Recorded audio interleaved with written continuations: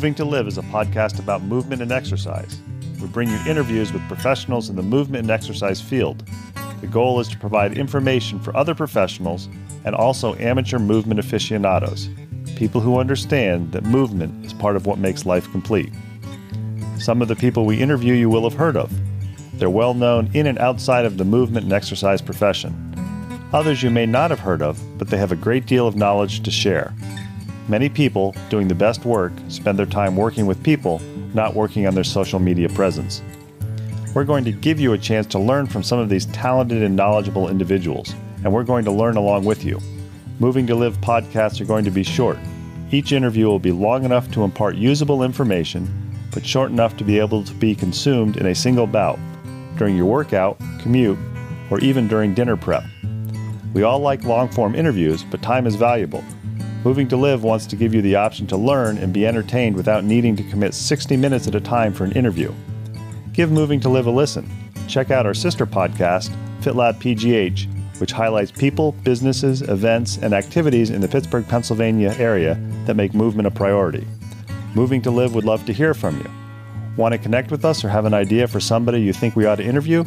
Drop us an email, mov2liv@gmail.com, or connect with us on Instagram and Twitter, both _mov2liv. We're excited to bring you these interviews, and we think you'll enjoy each and every one that we bring you.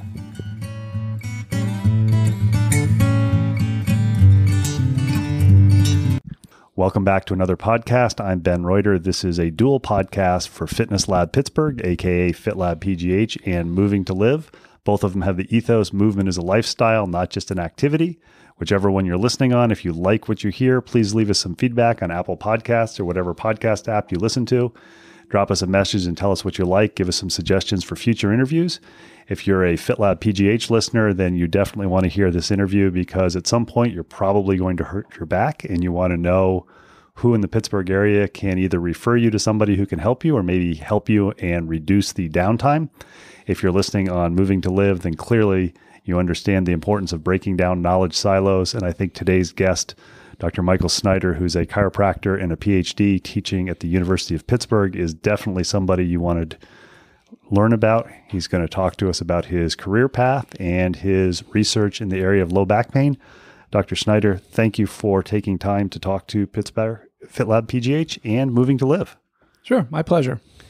I guess the first question I want to ask, because I was first made aware of you because I'm also guilty of the silo knowledge, is you see somebody in the elevator, what's your 30-second elevator spiel of who are you or what do you do?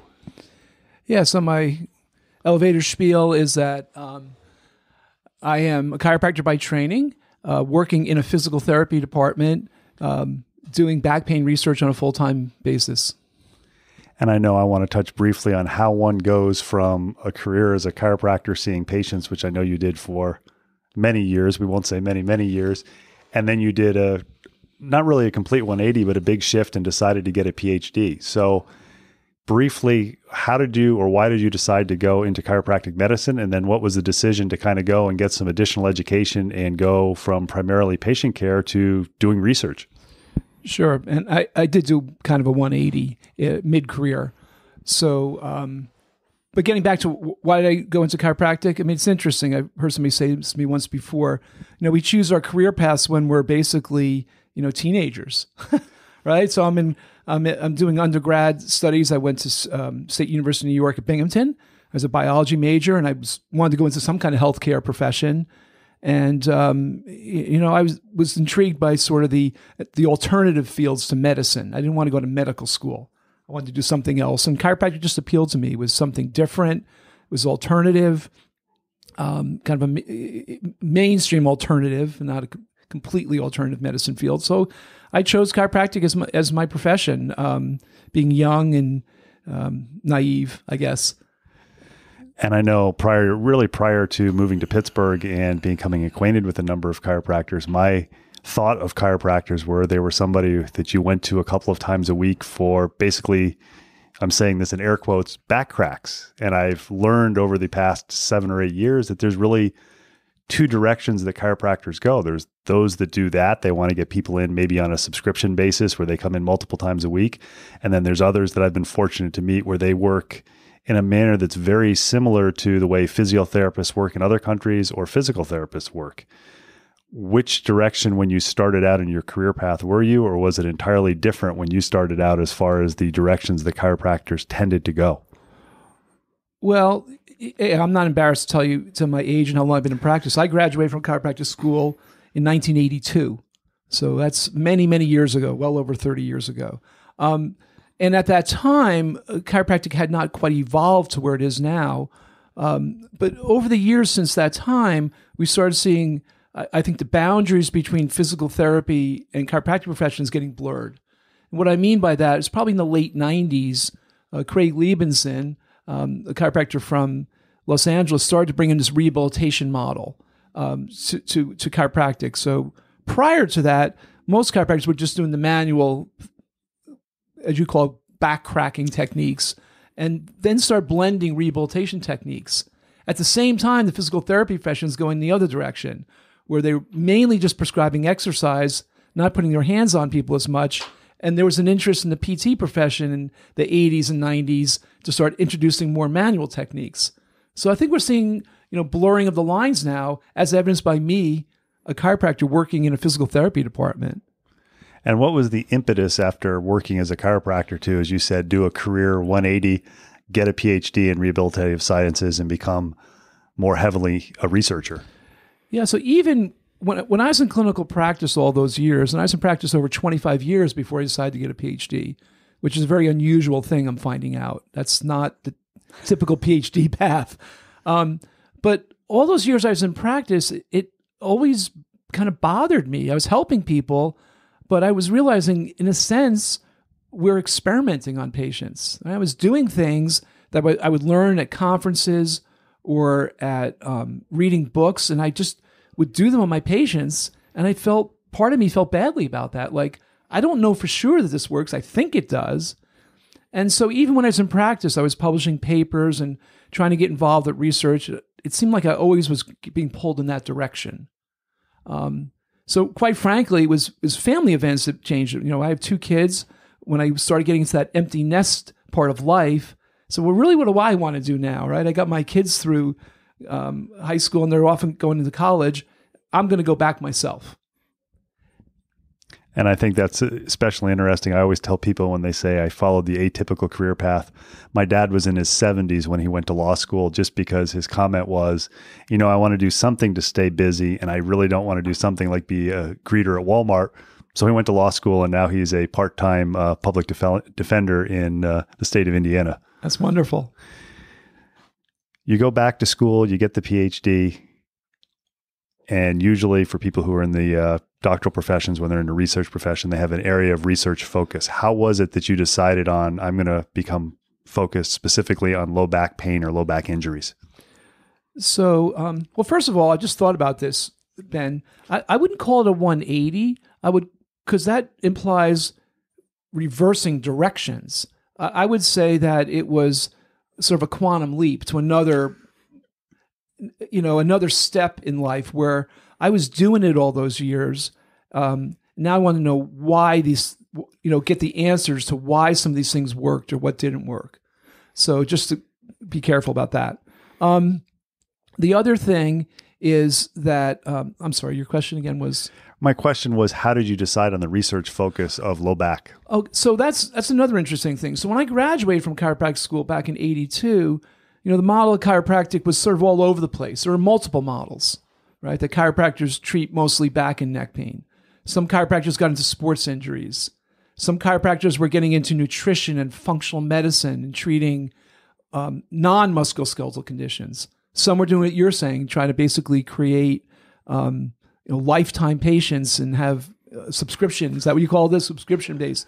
So all these models of chiropractic, and I wasn't quite sure what I was, but after 25 years, it became very clear to me that the unique role the chiropractors play in the healthcare system is we do spine care very well. And that started crystallizing with me, and I said, that's where I want my research to be, about spine care. And would it be correct to say that the majority of people either are going to have a low back injury or have had a low back injury at some point in their life? Oh my gosh, that's the understatement of the century. Low back pain is the number one cause of disability worldwide. It's the second, believe it or not, it's the second most common reasons people will see a doctor. The flu or cold symptoms, the common cold is number one, back pain is number two. And here's another surprising statistic. Back pain is the third most costly condition. If you talk to any insurance company in the United States, including United Healthcare, which is the largest, third most costly condition. Cancer is number one, heart disease is number two, back pain is number three. Shocking statistic. And I know I graduated from college in 1990, so I'm a little bit younger than you, not much. But I know there's so many people you meet, whether you're in the athletic training field or I have friends who are physical therapists, and they always talk, or people very often talk about having a back injury. It never goes away. And it sounds like from the reading I've done and people I've talked to, your idea with this program that you're part of developing, the idea is maybe you won't make back problems go away, but you're going to enable people to not have to worry about them as much and not make it so much a priority of their life by getting them proper treatment faster. What is the program that you are part of, and how did that come about? I assume we're speaking of this primary spine practitioner certificate program. Yes, I didn't say that because it's. I was afraid I would bumble the words. Yes. So we developed a couple of years ago here at the University of Pittsburgh a primary spine practitioner certificate course. It's not a degree.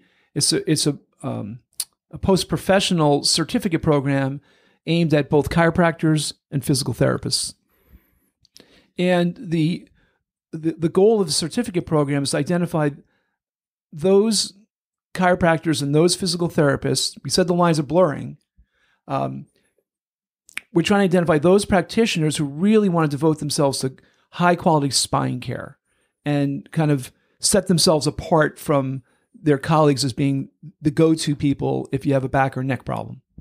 And I know I had the good fortune or bad fortune a few years ago to herniate a second disc, and I knew just from my background I was not a surgical case and I wanted physical therapy, so I went to see an orthopod telling him I don't want an injection, I don't want surgery, can I get physical therapy? But there was a time period, even though I had a few ins from people that I knew, it took a while to get in, and it was probably 8 or 9 days before I was actually able to see a physical therapist. Is the primary spine care practitioner program designed so somebody who has a back problem can potentially get in faster than that? Well, the certificate program is not geared towards telling people how to run their practices. I think what you're running into is a common problem in the United States is, and frankly, it's one of the reasons that the chiropractic profession's flourished over the years, is that if you have back pain, you want to be seen right away. And if you call your primary care doc and they say, we can get you in a week or two, it's like, heck no, I'm not waiting. Let me go somewhere where I can be seen right away. And by the way, I've heard, this chiropractic thing might work. Well, I'll try that. And chiropractors get people in very quickly as a rule.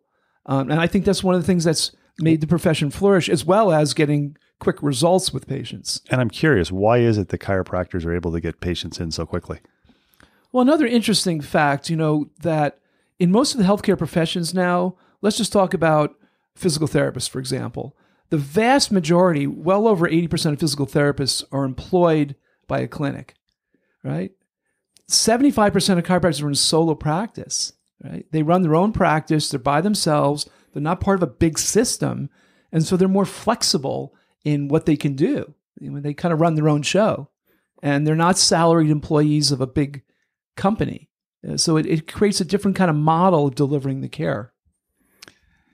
Why or how was the decision to come up with this primary spine care practitioner program? Because I know from what you said a few minutes ago and from what I've read, you're accepting both chiropractors and physical therapists in. And even though the lines are blurred, we always know that there are egos involved and people who are worried about other professions stepping on their toes, not just in chiropractic and not just in physical therapy, just across the medical, the movement field. Yeah, well, so I'll be quite honest about this. It's a very bold move that we're taking here. We like to say that we're profession agnostic. How's that for a good term? You hear a lot about patient-centered care. This is patient-centered care. This program is we want to improve spine care. We don't care what degree the person has.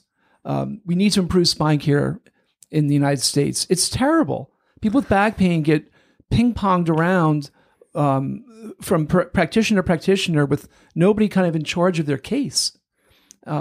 It's almost like you come to a path in the woods and you're lost and you're trying to get out of the woods and you have maybe 8 paths to choose from with no guide. And you choose path A and you wander around and guess what? You're right back where you started. And you choose another path and you wander around and you're right back where you started. And so we figured that just like in primary care medicine, if you have a pain in your body, you're not sure what it is, the primary care provider can guide you. If they can't do it themselves, they can guide you to what you need. We need the same kind of thing for patients that have back and neck pain. I'm always curious when people develop new programs or programs that are different. I think it's very clear just from my knowledge why chiropractors are in the program, why physical therapists are in the program. Are physicians allowed in the program too? Do you have some primary care physicians who say, this might be something that can be a valuable part of my practice, or is that something that for a variety of reasons they aren't included? Well, this is interesting. No, we don't limit the primary spine practitioner certificate to only physical therapists and chiropractors. It's open to any licensed healthcare professional. But there's not a lot of interest in primary care medicine. And we've approached the primary care medicine physicians here at UPMC, and invariably, they don't have the time or interest for it. I mean, primary care physicians are trained in internal medicine, right? Back pain is not one of their priorities. And we actually have a quote from one of our physicians that said that. If a patient sees me, I'm more worried about their diabetes, their hypertension, their thyroid problem, their kidney problem. If they have back pain, that's the least of my worries.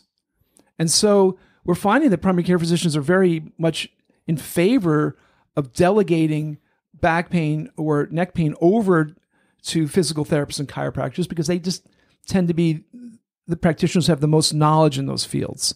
Has there been any interest from osteopaths or physical medicine physicians as far as this program goes? Yes, we have a lot of interest from physical medicine and rehab physicians and osteopathic physicians. But again, to manage patients at the primary care level, meaning that you're the first contact provider, 80% of patients that have low back pain, for example, you have an acute onset of back pain, 85%, maybe even more of those patients, they don't need specialty care. And so a physical medicine rehab doc is really more of a specialist. So for them to see the 80 or 85% of people who don't need specialty care, it's kind of below their pay grade. So they're interested in this model. And I think that in some sense, we see the physical therapists and chiropractors who've been through our primary spine practitioner training can almost act as the nurse practitioner, if you will, to the physical medicine and rehab physician or the osteopathic physician, or even potentially to a primary care physician. And I know Pennsylvania has direct access for physical therapists. Are there states, and you may not know this, that don't have direct access where the physical therapists may not be able to be the primary care person for a spine injury? Well, yeah, so I do know a lot about this. The vast majority of states have direct access to physical therapy. What that means for your audience, if they're not familiar with it, is people think that you need to have a prescription from a medical doctor to get physical therapy services. That's not true in Pennsylvania and the majority of states in the United States. But here's the rub. Very few Americans know that. There's been surveys done nationally where we've asked people, do you know that you can see a chiropractor without a prescription? No. And we know the utilization rates are extremely low. They're about 7%. So when I say that, of patients who have an acute episode of back pain, when they're asked, who was the first provider you saw? A little over 50% say, I saw a primary care physician. 40% say a chiropractor. 7% say a physical therapist. And that's even in states where there's direct access. So there's a huge awareness problem out there. But that doesn't preclude, even in a state where the physical therapist cannot be the first contact provider, they still can be the first contact provider if they're working in a medical facility. And it's something if they get in to see their primary care physician rather than the primary care physician saying, we need to get you into physical therapy. If they have a good relationship, they see, we need to get you into physical therapy. And we have these specific physical therapists that we know who are primary spine care practitioner certified. Yes. So what I just thought about, the greatest example of this is in the VA system.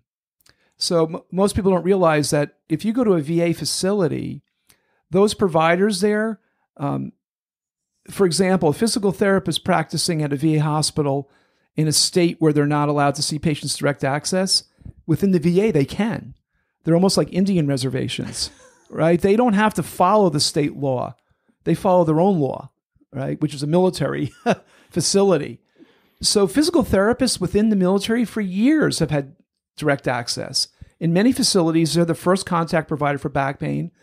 And in some DoD facilities, physical therapists can actually order MRIs, X-rays, give medications, which they're not allowed by state law to do, but because the military is about efficiency. So the military and VA system have found out years ago that this primary spine practitioner model works. They'd rather, and there are a lot of chiropractors in the VA now too as well. And the model is, let's get those back pain patients to a physical therapist or chiropractor instead of one of our physicians. They're too busy to be seeing back and neck pain. So the military has already adopted the PSP model. They just don't call it that. So in some respects, we're modeling that in the civilian world. I know I've mentioned before on other podcasts, I'm a fairly active member of the NSCA. And one of the reasons I like this organization is that you can go there and you can see chiropractors, you can see physical therapists, you can see athletic trainers, strength coaches, personal trainers. And there really isn't a whole lot of silo knowledge in the particular area of resistance training because you have all of these professions. When you started this program with chiropractors and physical therapists, was there blowback from any chiropractors or physical therapists? Of course, not naming names, saying, wait a second, I don't want to work with a chiropractor, or I don't want to work with a physical therapist, or why are they here? What would be your guess? Hell yes. Yes, of course. I mean, it'd be silly for me to say, oh no, everything is, peachy and we don't have any blowback. Sure, there was a lot of dissent from both sides. There are chiropractors saying you're selling out the profession to physical therapy. If physical therapists say you're selling out the profession to chiropractors. So we just ignore that noise and move forward. If you don't, in fact, that's great. If you feel that way, then don't come into this program. We don't want you. I know just having had low back problems and knowing people who have, you really don't care who's treating you if they're good. You don't care if they're a chiropractor. You don't care if they're a physical therapist. You don't care if they're a medical doctor. If they help you and you get better, that's what matters. And I agree. I mean, that's what patient-centered care is about. I mean, I don't have any tolerance for this blowback because we're trying to help people get better with back pain, the number one cause of disability in the world. There are a lot of people that need our help. And I think it's sad when professionals are fighting with each other over turf. I have a nice little quote on my wall here we talk about turf wars.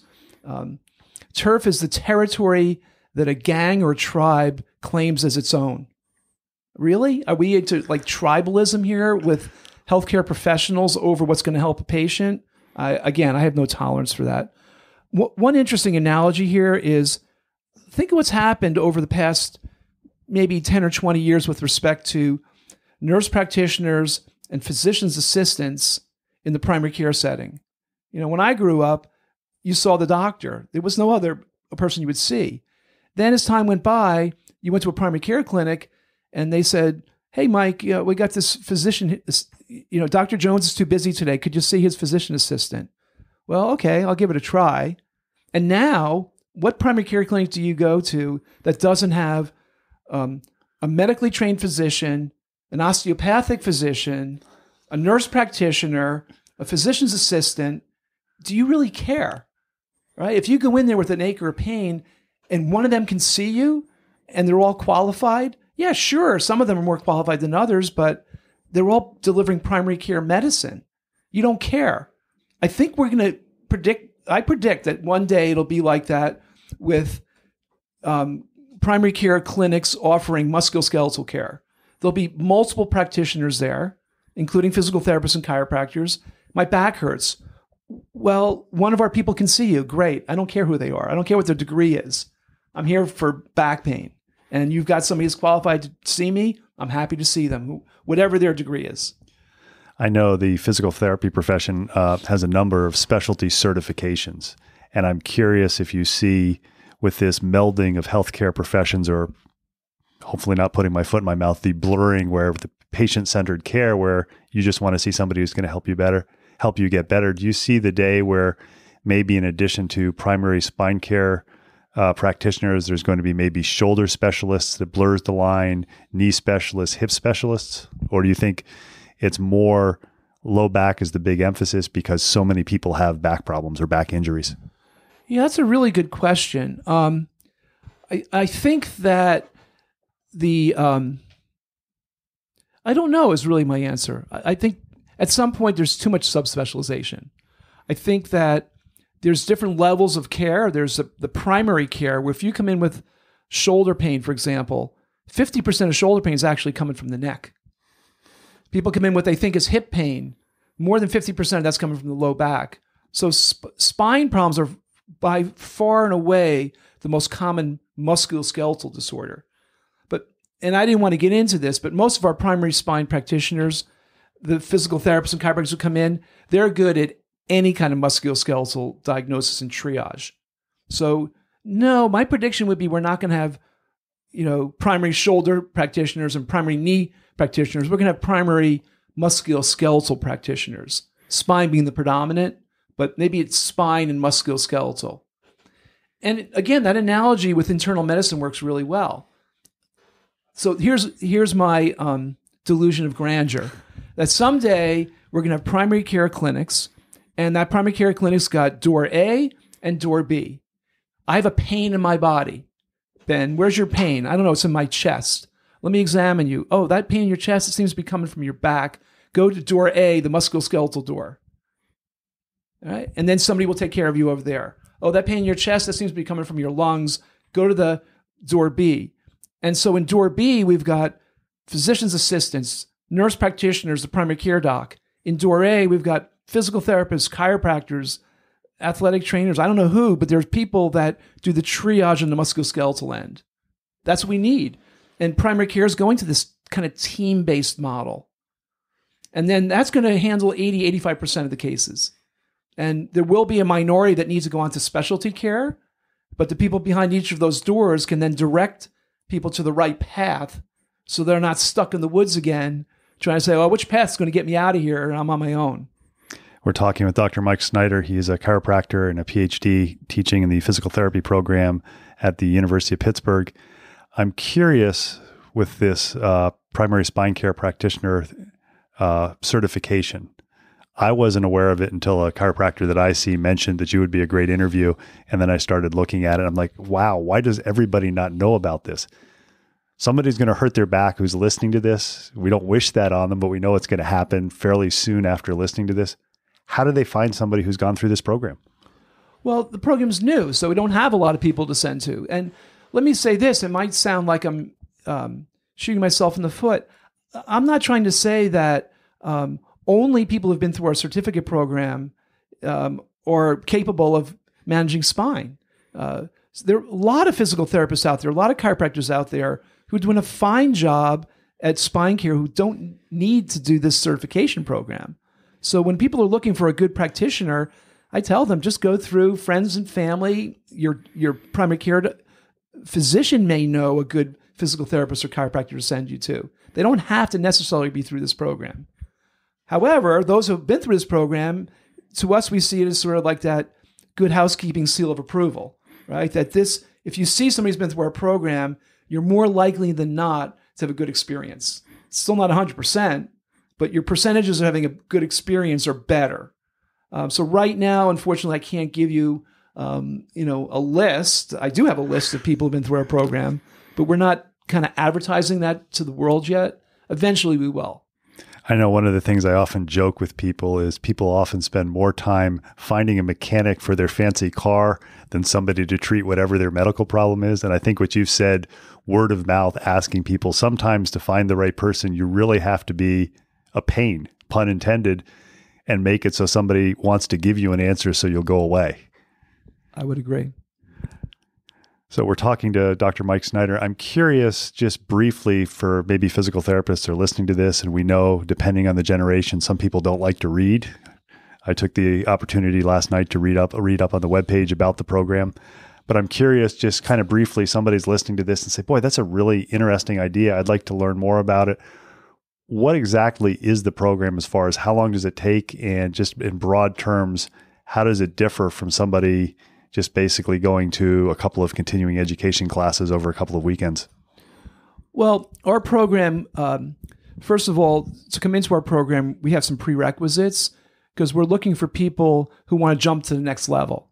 This is not for beginners, right? This is the advanced class, right? If you're taking dance classes, for example, or music lessons, we're the advanced class, not the beginners class. So we want people coming in who have good manual therapy skills, that have a good understanding of rehabilitative exercises and movement control. And for example, a lot of chiropractors don't know much about exercise. We say, well, then go take those classes first, then come back. Some physical therapists haven't had a lot of manual therapy training. Go take those classes first, then come back to us. Because then what we do is provide a 4-unit program. And each of our units consists of a lot of online material as well as an associated 3-day weekend course. And when I say a lot of online, it's probably about a 5 or 6 to 1 ratio. The number of hours online heavily outweighs what we do in the weekend. And so our first unit is on the basic principles of delivering primary spine care and doing a good history and examination. Our second unit is focused purely on the lumbar spine, the low back. Our third unit is focused exclusively on the cervical spine or neck. And our fourth unit is all about integrative care, case scenarios, and managing back pain and neck pain, by the way. I know one of the things, no matter what your certification is, you often see CEUs are required, and you get towards the end of the CEU period and you can watch on social media or talking to your friends. There's really 2 groups of individuals. There are those groups who are scrambling to find the courses that offer the most bang for the buck, the most bang being the number of CEUs.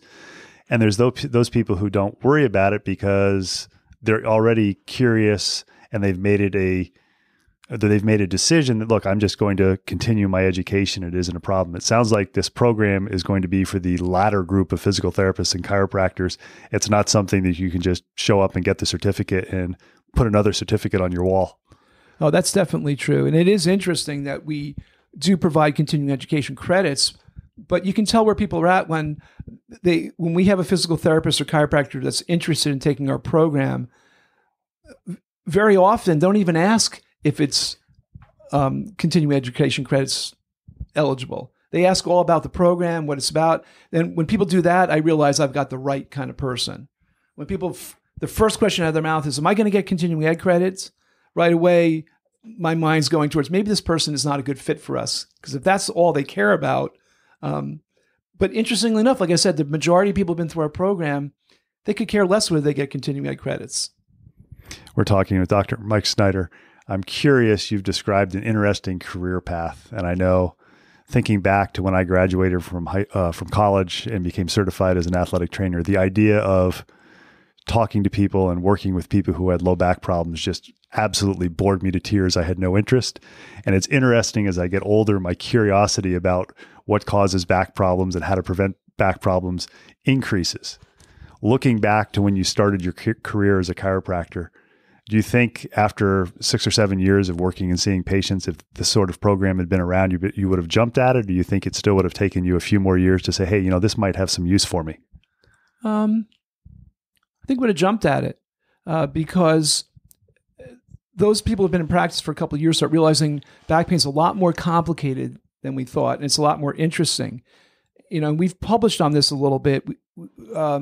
This idea that all back pain patients kind of fit into one bucket is a gross oversimplification.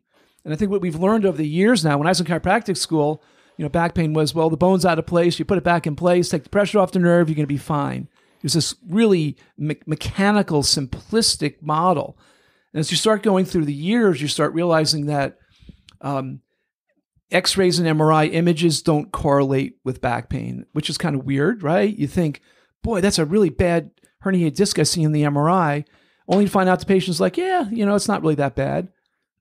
Other people have small disc protrusions and they have terrible pain. So we're thinking, wow, what's that about? Then as years go by, we start understanding a lot about the psychology of back pain, right? That some people are kind of stoic and they can put up with the pain. And other people are, I've heard the term fragilistas, which is an interesting term. Some people are just more sensitive to pain. So the psychology, the imaging, and then we start realizing social factors, the kind of work that you have, the nutrition that you have, and it starts getting really, really interesting. Genetics, we're starting to find out now, unfortunately, has to do with some kinds of back pain. So I'm very excited. We actually, University of Pittsburgh, just received a huge grant, a $25 million grant from NIH. It's the biggest I've been involved with, and I am involved with this study, and it's to phenotype chronic back pain. So this is going to be probably going throughout, we have a 5-year grant. I have a feeling it's going to be a 20-year study. And in this study, we're going to take 1,000 patients in Pittsburgh of chronic back pain, get blood samples on them to look for inflammatory biomarkers. We're going to do saliva swabs and do genetic testing, looking for genetic polymorphisms. We're going to be doing a series of physical exam procedures to see what movements and physical movement characteristics might be related to different types of back pain. And we're going to do a whole bunch of psychological and social questionnaires and looking at all of those aspects. So it's a huge undertaking, and this is where I think the future of back pain is. It's a multidimensional problem that requires a lot of different inputs from different healthcare professionals. So this idea that silos need to be worried about what they're doing, I don't think they need to be. We've been talking with Dr. Mike Schneider. I think he's given an interesting background about how he got where he is today. We're overlooking the river, so he's obviously done well with an office with windows. But more importantly, I think he really exemplifies what we want to have for Moving to Live, is just people who are doing things just a little bit differently. Dr. Schneider, thanks for taking time to talk to FitLab PGH and Moving to Live about your career path and about your research in the area of back pain and back problems. Yeah, you're certainly welcome. Thank you.